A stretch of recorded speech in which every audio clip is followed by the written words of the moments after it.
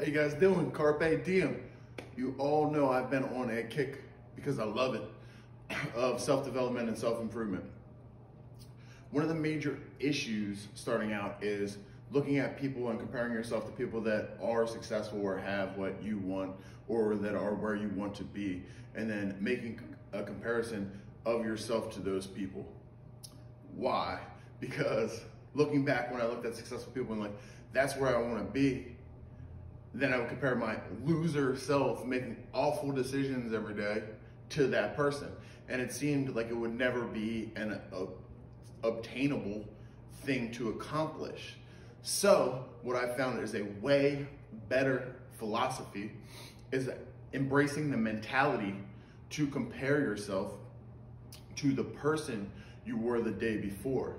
So you're breaking it into these little micro chunks of improving each day. So if you're trying to do more than you did the day before, if you're putting forth effort that is going to be the catalyst to drive you to where you want to be in 10 years, and you continually do this, you're going to end up being the person at the top of that mountain that honestly you never thought you were going to be able to climb. So I think going away from our culture that is just like comparing yourself to every single person and keeping up with the Joneses, and I want to get there effortlessly.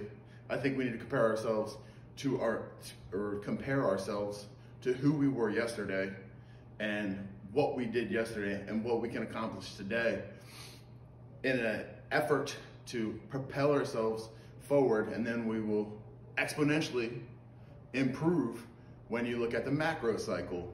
So hopefully this was helpful.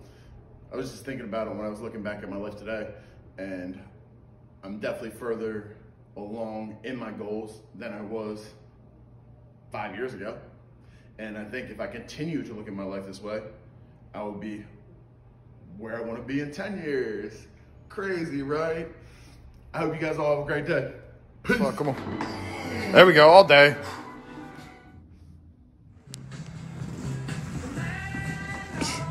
Heck yes. Stay happy.